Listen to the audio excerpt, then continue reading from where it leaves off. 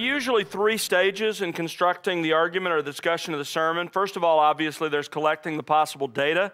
I've already told you I create a page for each main point. On each page, as I work through the exegesis, I'll write down ideas, research, cross-references, meanings of Greek or Hebrew words, anything that I want to remember that I'm afraid I might not remember goes down on those sheets. You're only taking notes. This is purely the research phase at this point. But you're grouping it so you don't have to say, okay, I wrote down a great cross-reference about this verse. Where is that in my notes? Instead, you want to make sure you intentionally are keeping it categorized so you can find it. So put it under that main point so that when you're putting together the body of that main point, it's easy to find. Second stage is creating a rough sketch or a rough draft of the sermon. At this stage, you're actually beginning to create your sermon. It's not just research. You're creating a document that shows the flow of thought. Think of it as a flow chart for what you eventually intend to say. It's not filled out. You haven't written everything out. It's just a sort of flow chart of, okay, I want to explain this word. I want to take them to this cross-reference. I want to use this illustration. So it's a sort of flow chart that fills in. If you use a computer, this is when you would begin that stage.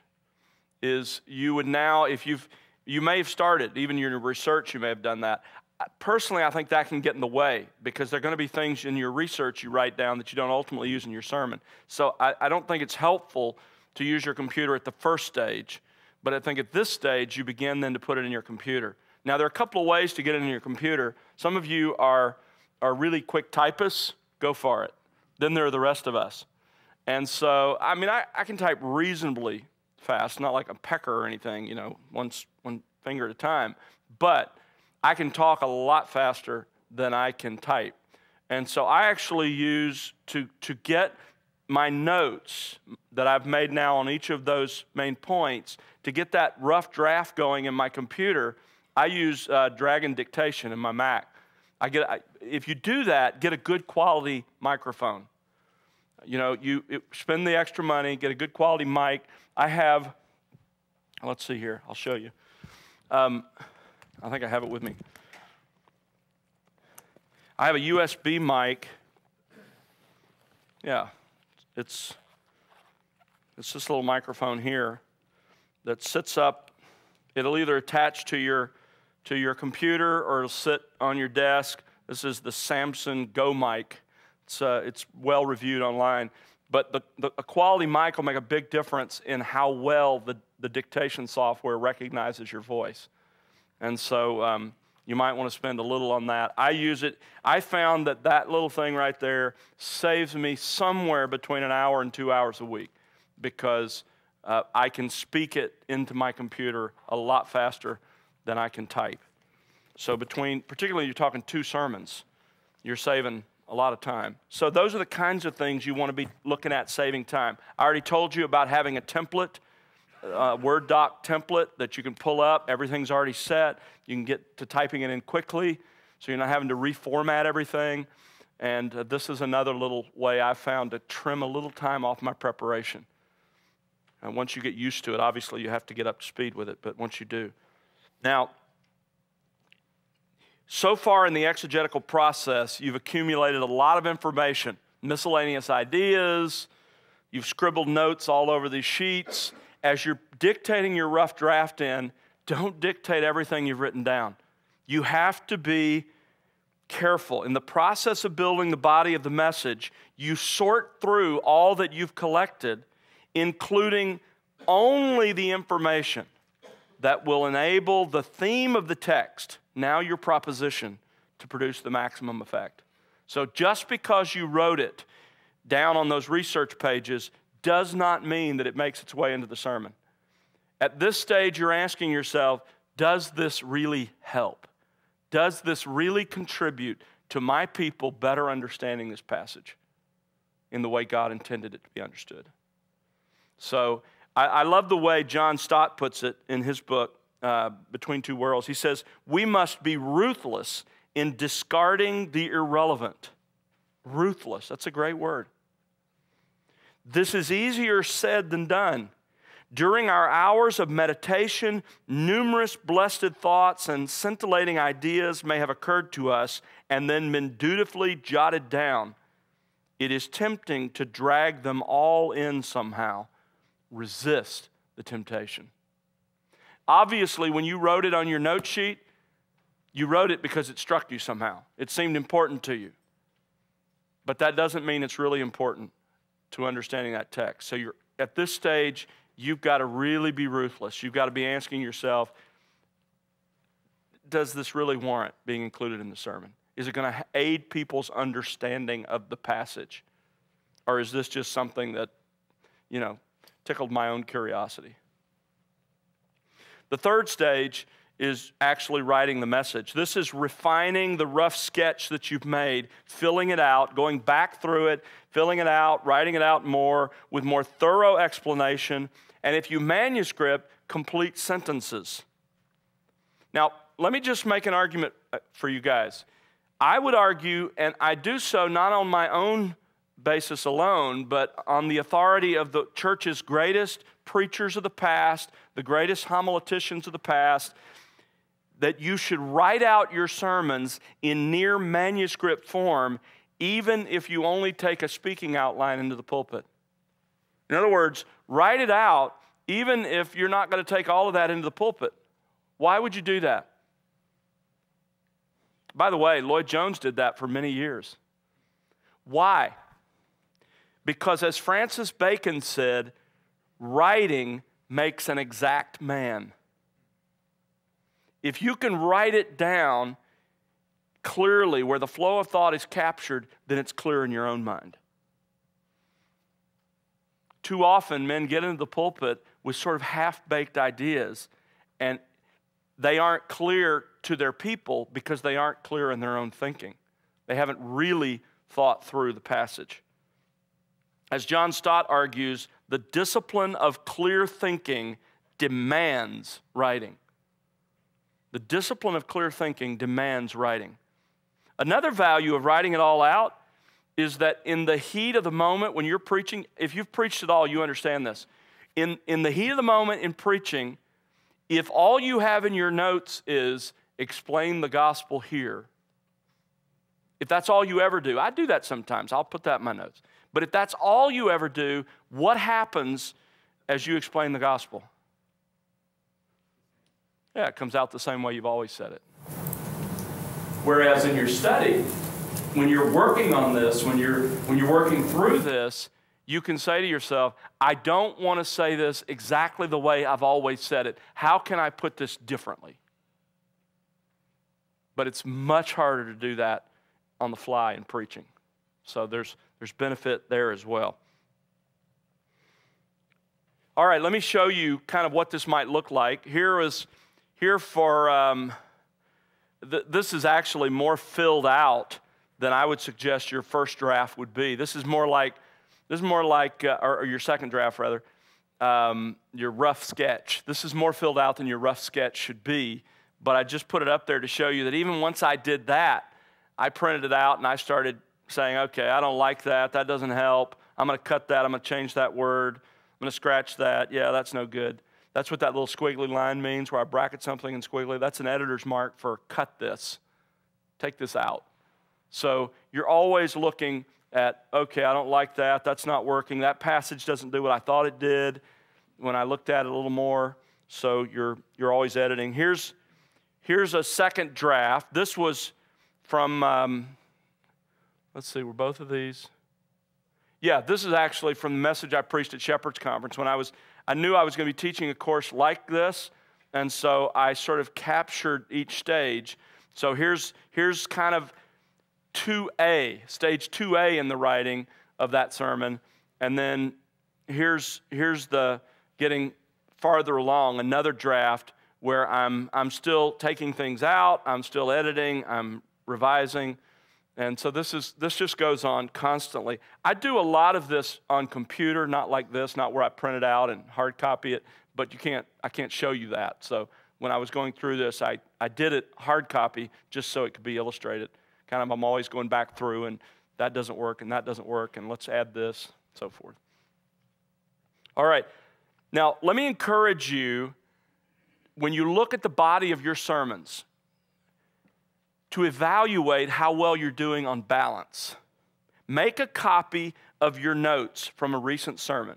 This is really helpful. Make a copy from your notes of a recent sermon, and then take 4 color highlighters and assign a color to each of the 4 elements that should make up the body of your sermon: explanation, argumentation, illustration, and application. And then go through your notes and mark in the margin which is which. When you highlight those different elements with the different colors, what you will find is that 3 of those should be included somewhat balanced under each point. There should be explanation, there should be illustration, there should be application. And when appropriate, argumentation.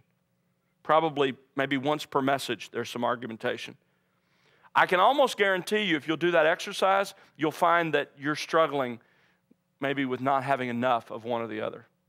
You may be an explanation guy, and you got like pages of explanation, and you got one little illustration. Or you may be, an application guy, so you've got like 2 lines of explanation, and then you've got a page of application. This exercise is very helpful. Here's what I did with mine as I was going through, just checking the balance, just saying, okay, let's see what's what here really. That's a really helpful exercise to see if you're in balance in terms of what ought to be in your messages. Okay? Yes, sir. When you're making the drafts, are you going more or less linearly through the whole sermon, beginning to end, or do you start with the outline, give a point or 2 under each, and then go back and keep filling in more and more detail as you go through? Yeah, it really is what fits you. Personally, I put the outline points. I usually start with the theme or proposition, the outline points, and the passages it's covering, and then I come back in and fill in each main outline point fairly thoroughly before I move to the next outline point, because I'm dictating. So that's just a more natural flow for me, because I'm pulling. So let's say, here's how it works. I'm in front of my computer. I've got all my note sheets from collecting the data. I begin my dictation. I dictate, okay, introduction. I want to introduce it by doing this, and I just give a brief line. I want to do this. Then comes the passage. I want to read the passage. I want to give my propositional package. Then I have my main outline point 1. I'm going to start with explanation. So in my notes, what I always do is put the verse spelled out first, then the explanation, and then, of course, illustration, application from there. I'll show you a sample in just a minute. We'll look at several samples. So that's really up to you, what works for you. All right, let's move to the next category, creating a logical flow. You've now written your proposition, you have your outline, you have put together the body of the message. You want to link those major parts of the message together and provide a roadmap for people so that they know when you're moving from one point to the next. That's what I mean by creating a logical flow between your main points. Nothing will more quickly obscure the structure of your message to those you're preaching to than failure to give them clear logical flow from one point to the next. It may be clear in your notes, but if you don't create the opportunity to make that clear to them, they're not going to track with you. This is one of the biggest mistakes beginning preachers make. They've got their outline points, they've got their explanation, but they give no thought to how to transition their listeners from one main point to the next main point. What happens is the listener becomes muddied, and is he still talking about that, or did we move on? And it becomes very difficult to follow. The tool that best ensures this kind of clarity is the transition statement.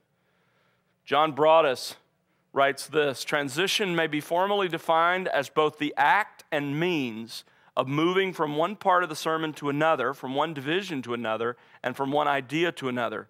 Transitions are to sermons what joints are to the bones of the body. They are the bridges of the discourse, and by them the preacher moves from point to point. Now, what are the purposes of such a transition? First of all, emphasis. If you do your transitions right, it really emphasizes the main points of the message, the main outline points of the message. In addition, movement. It enables the audience to recognize that you're leaving one major outline point and you're moving to the next one. A third purpose of the transition is logic. It identifies for your audience the logical connection between the two major points, the one you're leaving, the one you're coming to. And then finally, introduction. It introduces the next main division.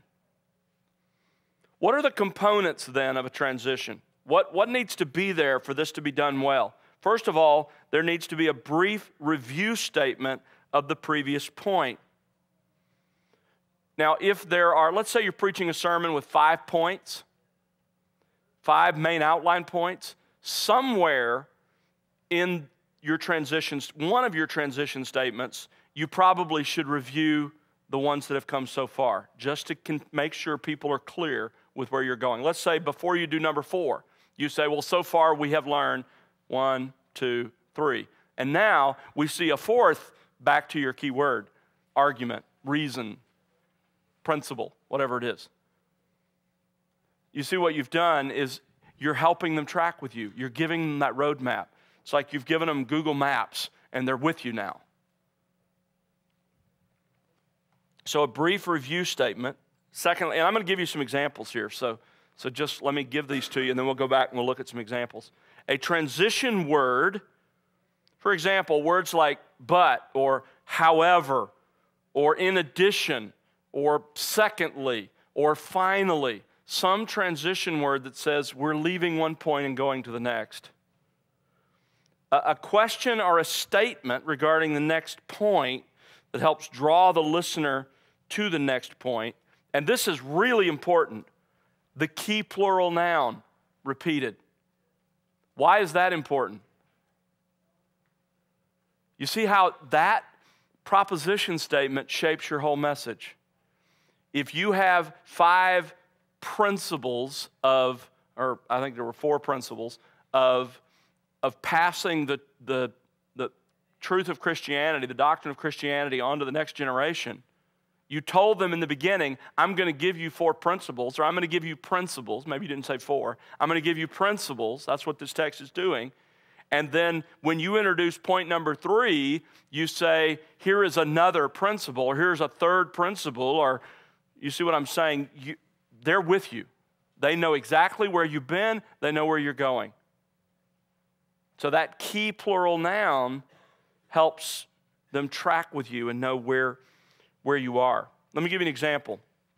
Again, I go back to, since I've given you several examples from 1 Corinthians 3, that message I did here at Shepherd's Conference.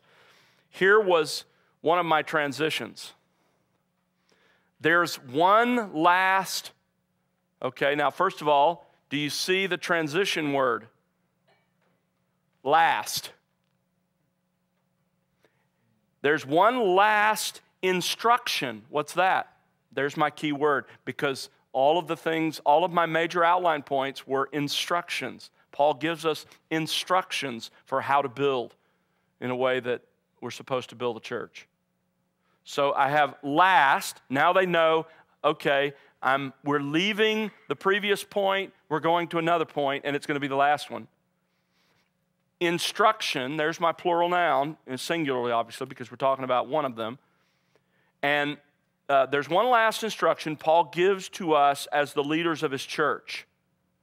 Now here I'm going to choose to review to make sure if they missed one of my points, because you know sometimes your listeners skip in and out.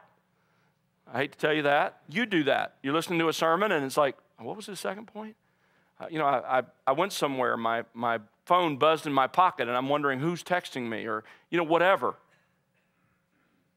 And so not only, number one, build on the right foundation, and not only use the right materials, there's the review, but also, there's another transition word, and then on to announcing your final point.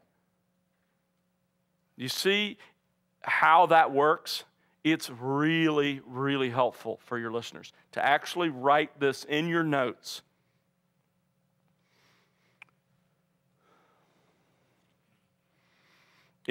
I won't take you through Romans because you get the idea, but in my Romans messages, I'm always doing this. You're always looking at carrying your listeners along with you, giving them a roadmap by the transitions you use between your major points. And you don't always say it the same way. You'll notice I've tried not to say a third instruction. Now, sometimes I will. There's nothing wrong with that, but don't always do it the same way. Try to vary it, but include those elements so that they know what's happening. The logistics, let's moving on. The logistics of the transition, I would encourage you to write them out. Actually, write them in your notes. Essentially read them, because every one of those words is important. So, when you're doing your transition, walk through it with them. And then stress it in a way that it stands out from the rest of the message. How do you stress something verbally? Well, maybe you come to the end of the second point, you pause just 1 second. And then you say, there's one last instruction. You see how that emphasis tells them, okay, we've broken from the previous point and we're going to another one. So you stress it in such a way that it stands out from the rest of the message. Questions about transitions.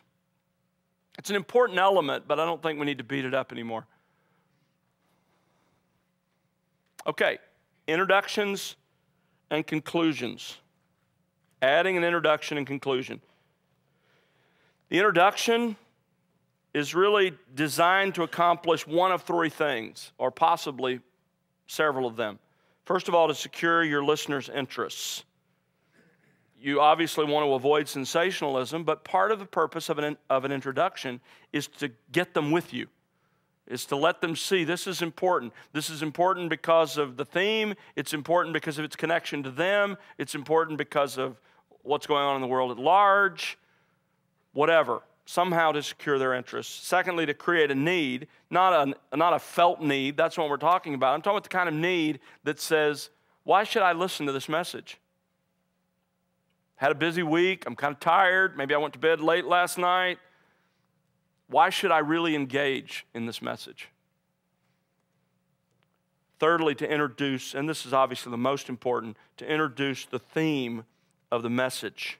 It introduces the theme of the passage and the body of the sermon.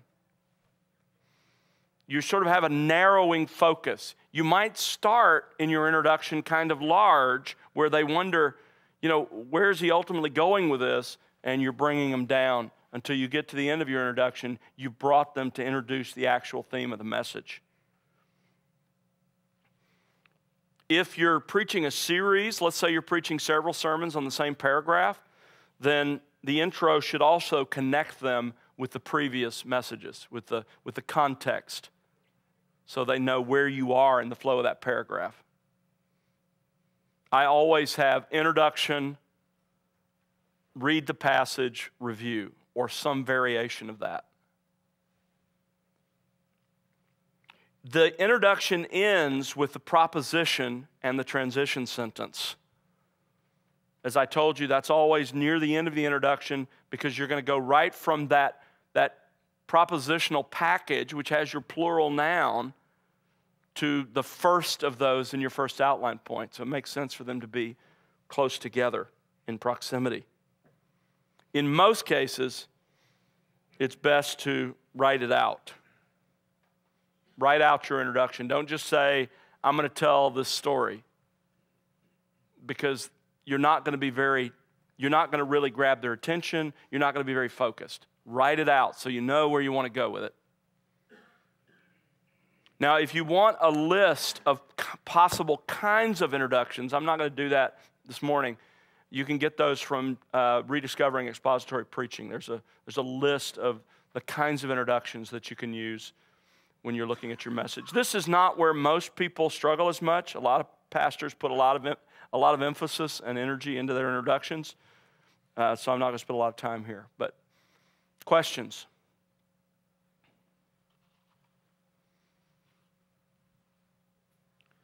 Conclusions. Preachers rarely neglect an introduction.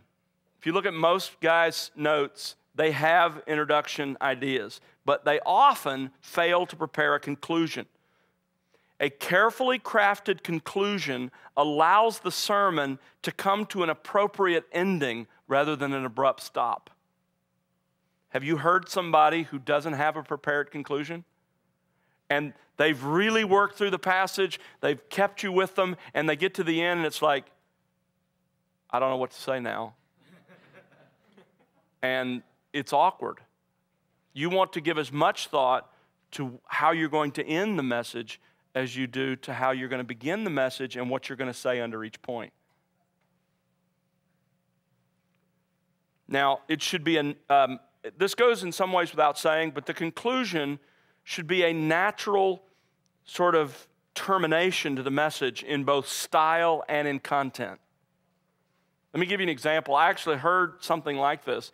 If your whole message is about something eminently serious, you're preaching a message on hell, then your conclusion should probably not be light and frivolous. That's my point.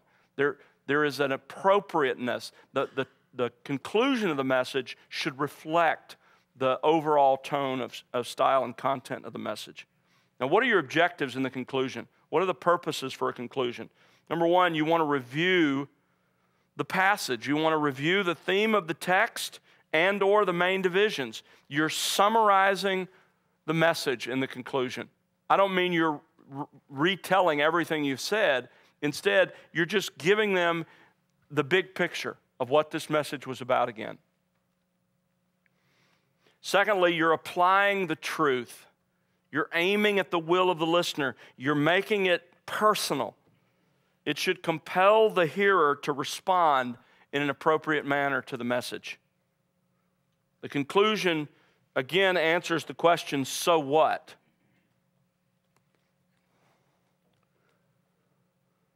Now, as far as just some other miscellaneous considerations when you think about the conclusion, again, like the introduction, I would encourage you to write it out, as you saw that I did with both my introductions and conclusions. It should not be announced. Don't say, in conclusion. Why should you never say that? When you hear somebody do that, you hear the packing up of the Bibles, the putting away of the notepads, and they're missing everything you're saying. So just conclude. Don't tell them you're going to conclude. Also, and this is another reason, is often it's a breach of your integrity. Because a lot of pastors say in conclusion when they still have like 15 minutes of stuff to say. Everybody's sitting there expectantly thinking, oh good, we're going to beat the restaurant crowd to the area restaurants. And you go on 15 minutes, so it's not helpful. Don't announce it. No new material, no new explanation, new exegesis. That shouldn't go in your conclusion. And often, if not always, there should be some appeal to unbelievers to repent. Okay? Some forms of conclusions could be an illustration. Don't overdo. Again, variety is key. Don't overdo anything. An illustration, a question, could be a quotation that brings the truth to bear. Specific instructions, like we talked about ways and means, that list of practical steps. Might be a hymn. If it's a great truth about God, maybe there's a hymn that sort of brings that all together. Could be repeating some portion of the text itself. It's not uncommon for me to end a message by sort of in a sober way repeating a portion of the passage that we've studied together and letting that sort of rest on us all as I end the message. Just the weight of the Scripture itself. So there are a lot of different ways you can bring the message to a close. Questions about conclusions? Yeah, I wouldn't worry too much about that. When you get to be a pastor, your people are going to get to know you. They're going to have a feel for when you're ending. It's not that they know you're getting close to the end. It's something about those words. You know, in conclusion, or now let me conclude. That kind of says it's time to pack up. I don't understand it, but it happens that way. So when I say to my congregation, let's think about some of the implications of this passage. They know, because I do that not every week, but often enough, they know, okay, the message is coming into a conclusion. But they also know that hopefully that's when they're going to get some really practical ways to carry this out, so they're still with me.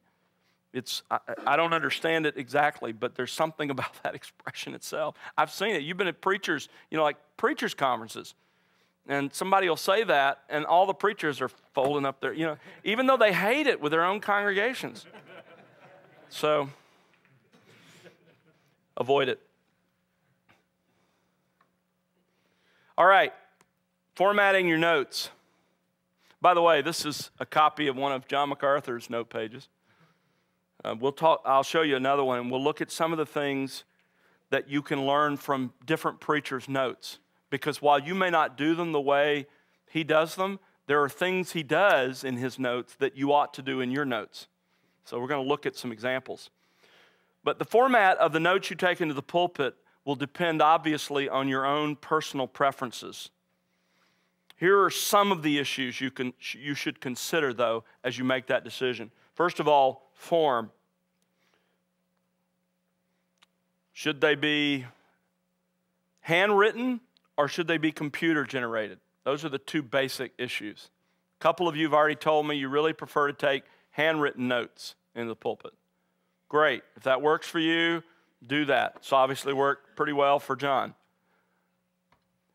I would suggest you consider computer-generated notes for several reasons. There are numerous advantages to preparing and archiving your messages on computer.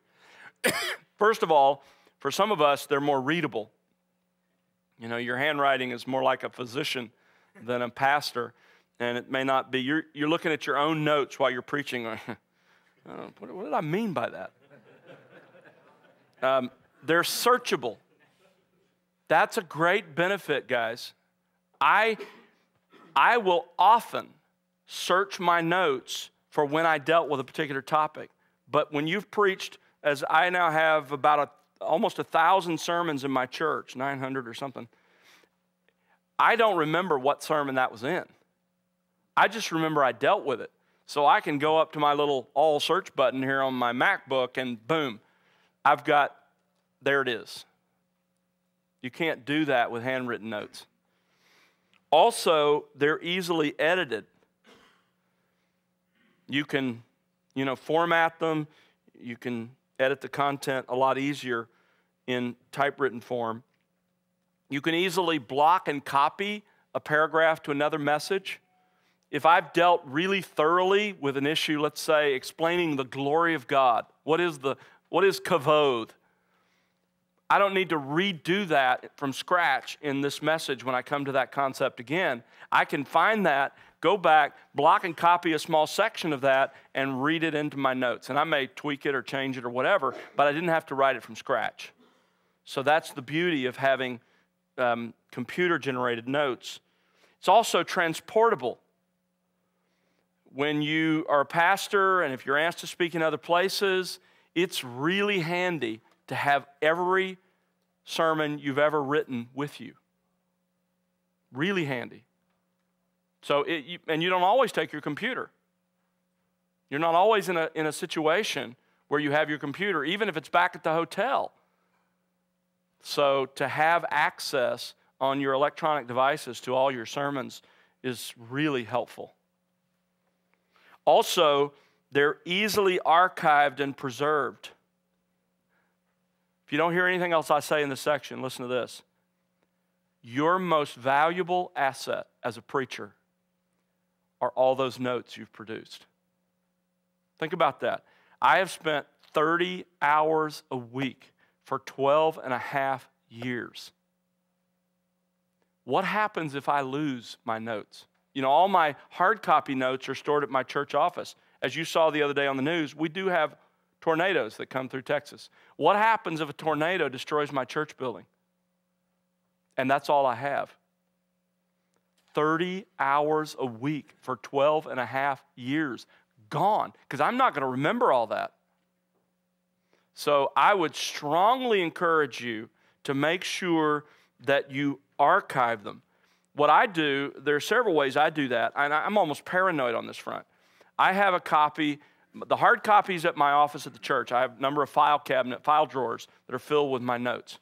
In addition, I have them on my laptop, which is wherever I am.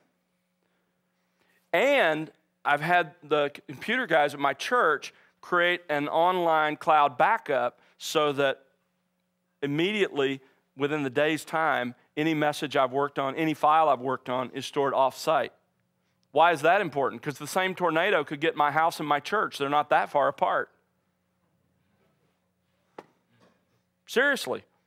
I mean, think about it. Would you want to lose every message you've worked on for 12 years?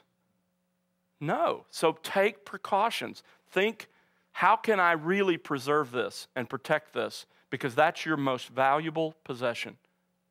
Next to your wife and kids, of course. But you know what I'm saying. I need to say that in case this is published or something.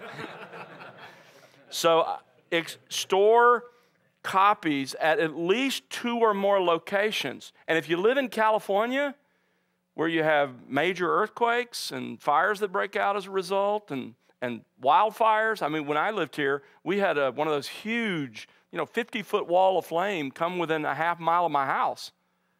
That's a clarifying moment when the police officer comes to your door and says, you have 10 minutes to get out. Take whatever you want, but know that nothing may be here when you get back. What do you take? Kids, yeah. Good choice. But you probably should add wife to that list too. But seriously, okay, I'm being a little bit dramatic on that, but I'm telling you guys, it is a huge issue. So that is one benefit to make sure that you use computer-generated stuff. And if you don't, if you handwrite them, at least, I have a PDF scan program on my iPad, scan them and send them somewhere into the cloud world somewhere where they're not with you and they're preserved if something happens to your church or to your home. Style. And here we're talking about, do you take, for example, a manuscript? And when we talk about a manuscript, there's, of course, the full manuscript where you've written out every word, and then there is a sort of detailed outline. This is what I prefer. Now, if you look at my notes, you'll see in places it sort of looks like a full manuscript, as you saw, and then I don't write out everything I intend to say about every cross-reference or every passage I'm going to take them to, and so it's kind of a blended thing for me. I think the more detailed it is, the more powerful language you can include, because in your study, you're able to think about how you want to say that, and it's different, it's fresh. There's a freshness that comes with that. I also think there's another huge benefit to writing out more of your sermon, whatever you take into the pulpit. Can you think of what that might be? In addition to exactness and thinking it through, there's another practical benefit. Variety, that's one. There you go. Think about this. You spend 30 hours, or for a given message, let's say 17 hours. You spend studying for that message. And your head is full of that. You have a detailed outline, but it's 3 pages. 2 years go by. One of the churches in your community asks you to come and preach for them, and on that theme or that passage, you pull out your 3 pages of outline. A lot of what you learned in the study is gone. There's no way to reproduce it except studying it again. Whereas the fuller that content is, the easier it is to pull those notes out, review them, review the passage, pray through it, think through it, and boom, you're ready to go. Because it's all there. Everything that you thought was important to the explanation of that passage is in your notes. This is I just tell you practically, guys, as a preacher, this is huge. Even if I only took a note card with 3 points into my pulpit, I would write out my notes because I don't want to lose all that. It's back to, a tornado taking all my notes away. In a sense, that's what happens if I don't write out all my study. It's gone. So I would really, really urge you to consider this. Now, what I do with a detailed outline, I'll show you my notes in a minute. Well, you've seen some of them already, but I do bullets. I have main points, and then I do bullets. The reason for that is because it allows me to capture single ideas when I glance down. If you do full paragraphs, it's really hard, I should say, to glance down and to sort of capture the next idea. You got to sort of be looking and now I got it, and I look back up, and it keeps you too tied to your notes. I still have to use my notes a lot because I'm preaching 3 services, and if I don't stick with my notes, it's really easy to repeat myself in the same service or to leave something out in another service. And so I have to stay fairly close to my notes, but by doing it by bullet points, it separates ideas. So I can glance down, capture an idea, look up, and I'm not reading my notes. So that's why I do it that way. And then I indent bullet points under bullet points to show what's subordinate. So when I look down, I know the main idea, just like we did with our block diagram, I know the main idea is farther left, and the supporting ideas are indented under it. So it's just a visual display that when I look down, it's obvious, and I don't have to think about it. I don't have to wonder, okay, what's what? In fact, let me just show you. All right, now you see, this is what I'm teaching you right now. Notice my main outline point is obvious, formatting your notes. And then I've gotten out to the left-hand margin, form and style, so that it's clear when I glance down, those are the main points that I want to touch on. And then what's supporting that is indented. I have a map on this page when I just glance down of what's important, what needs to stand out, what I need to emphasize. Whereas if this were in more of a paragraph form or everything were to the left-hand margin, I'd have to be looking a lot more at my notes. Those are just practical things that I've learned over time help me so that I don't have to be as visually tied to my notes. So I would encourage you to consider a detailed outline at the very least. Some take just a simple speaking outline, just sort of a 5 points, a couple of subpoints, an illustration here sort of notes. If that's what you want to take into the pulpit, that's fine. Again, though, I would strongly urge you to write out your notes in detail for the reasons we've already talked about. Some preach extemporaneously, that is, not without preparation, but without notes to follow. There's even a book, you've probably seen it or maybe read it, called Expository Preaching Without Notes. They sort of take it as this is God's own way. I disagree with that, but it is a way, and some people do that. They feel like there's more freedom. For me, there's a whole lot more freedom knowing what I've really studied and prepared, having it there in front of me. Not being tied to it in the sense of having to read it, but in the sense of knowing that if my mind slips a gear, it's right there. And if I didn't sleep well that Saturday night, it's even more important. Or I'll give you an illustration when it became very important for me. I was thinking of this just this week when it was raining. I was driving up the 5 freeway north to Santa Clarita, which is where I lived for 16 years.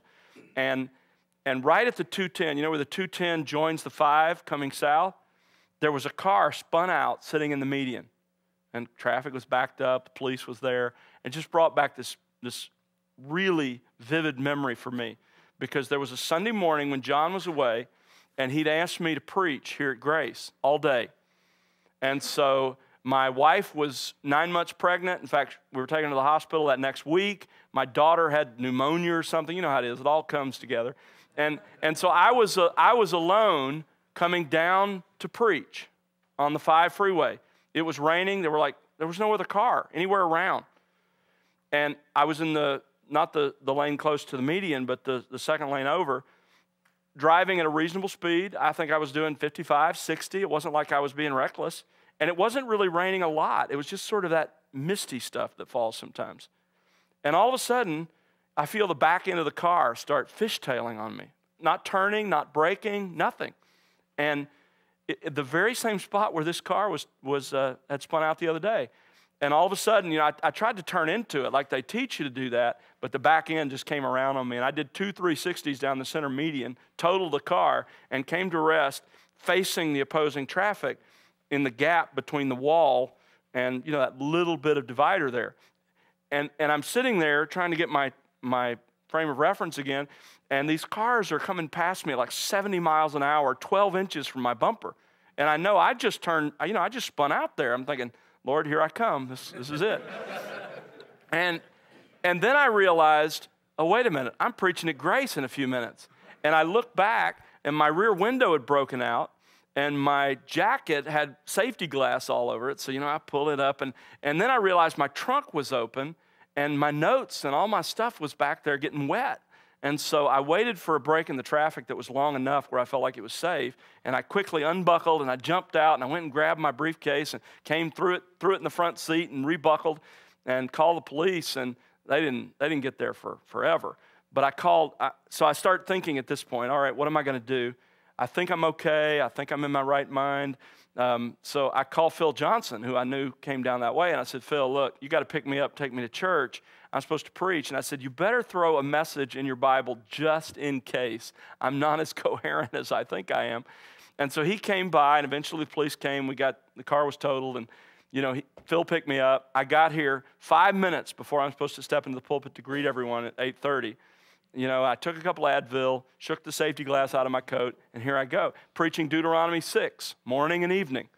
And that was one occasion. I tell you that story to say that was one occasion I was so grateful to have thorough notes, because I don't think I could have recalled everything I had studied and intended to say if I didn't have it recorded before me. So that's why I would encourage you to do that. All right.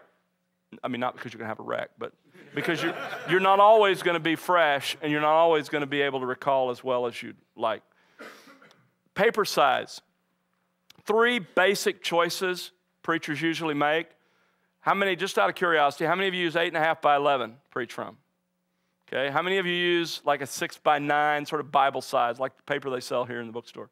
Okay, how many of you use 5 by 8, sort of a half sheet? Okay, those are the 3 common sizes. And you just have to decide what works best for you. Let me give you a couple of reasons to consider moving from 8.5 by 11 if you preach from an 8.5 by 11. It's the same thing I was talking about earlier. The wider the text on a sheet, the more difficult it is for you to look down and capture that entire line in your mind. It's just like in reading. You can read a lot quicker through a novel with a thin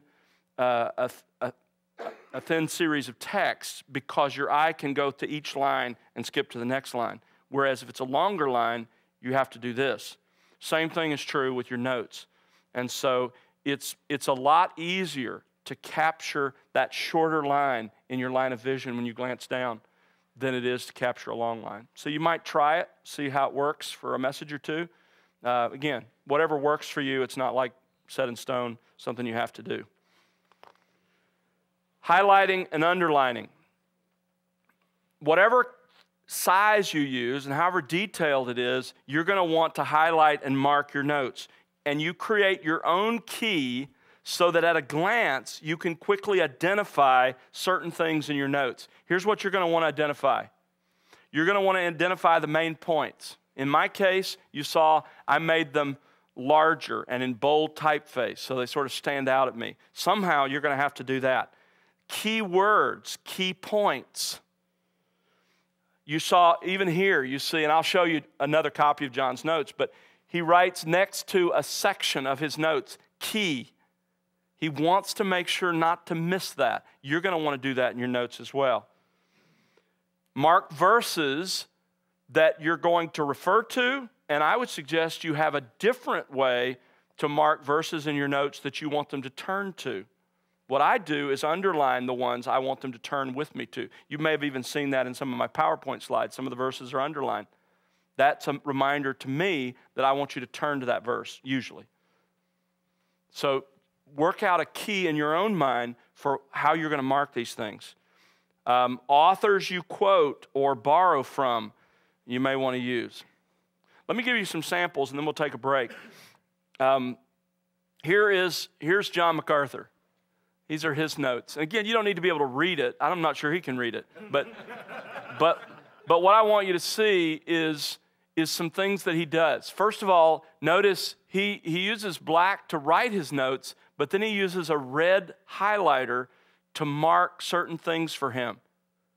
And you'll notice a couple of things he does. He uses that arrow. See the one up at the left? Let's see if I can. Yeah, there we go. You can see right here, he uses this arrow to mark something that he wants to stress. When it's really important, and he does this in all his notes, I've seen a lot of his notes, he sort of does this red thing with the marker here and then writes key out in the left-hand margin. That tells him, whatever you do on this page when you're preaching, don't miss this. You really wanted to make sure you got this in.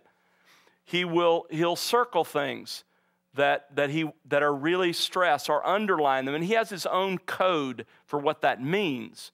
And that's what you want to do as well. You want to have your own code so that when you glance down, just as when he glances at these notes, you not only see the text, but you've somehow marked the things that you want to really emphasize. Here are Steve Lawson's notes.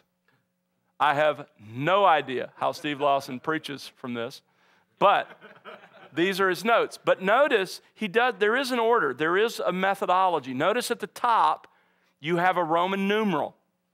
So he's devoted a sheet to this Roman numeral. The invitation he issued. And next to it, he's written the verses that covers. I do the same thing because I think that helps me keep my thought together, and I think it'll help you.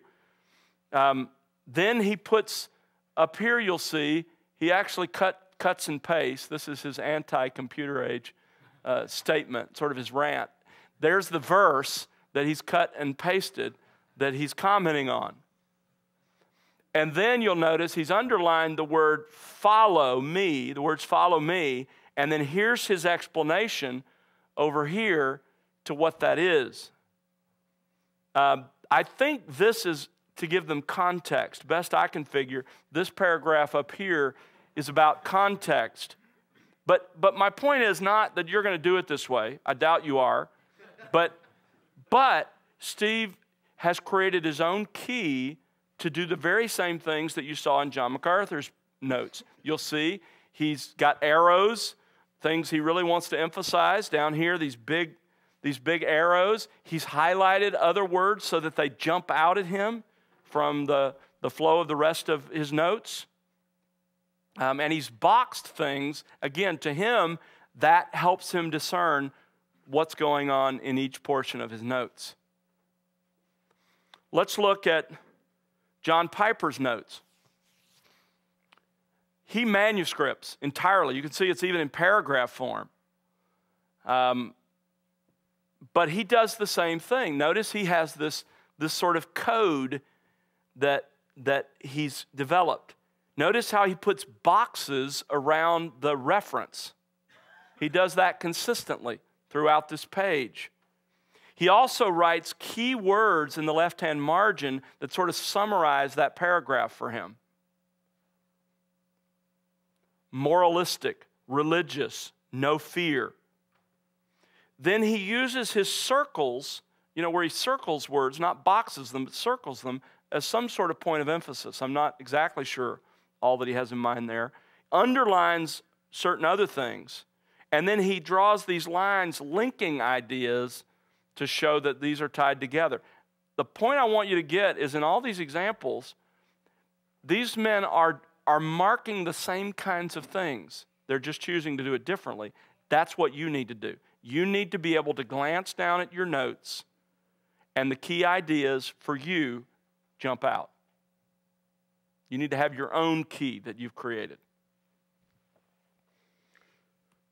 Now, here, Adrian Rogers with the Lord, but before he died, obviously, I asked him for a copy of his notes. He used a more, he's more Arminian than I. He's a brother in Christ, and I appreciate him. He preached, by the way, a one of the best messages I ever heard. When I was in Grace to You, I had to go to NRB, the National Religious Broadcasters, every year, and it was everything from soup to nuts, and literally nuts. And often the messages were less than stellar. But he preached a great message one year, calling everyone back to the Scripture. The Micaiah only said, what the Lord said, that will I speak. And it was just what NRB needed to hear.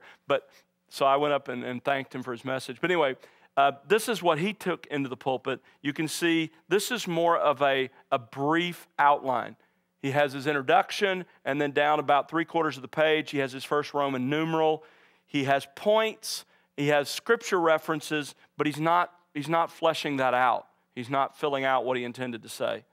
That's another approach some take. And I think this was the computer version. I suspect what he took into the pulpit was marked as well. This version I got wasn't, but there's that. This is not that I'm in any of those categories, but just to show you what kind of how I do with my own notes.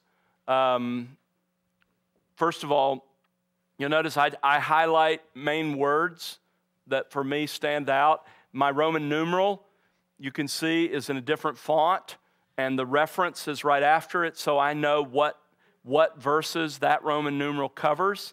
In addition, right after the Roman numeral is I put the verse. Here's the verse, highlighted the verse number, and then the text of the verse. I have it in my Bible, so why would I put the text in my notes as well?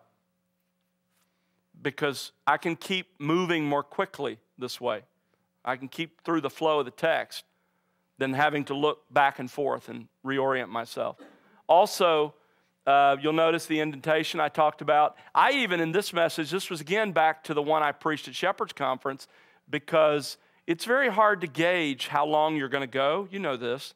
And you have a time slot. So toward the end of my message, there was a quote by Carson I wanted to share, but I figured, you know what, it's not essential. So if I have a problem, I'm running short on time, I'm going to mark a time cut. What that actually says is time cut if less than 10 minutes left to finish.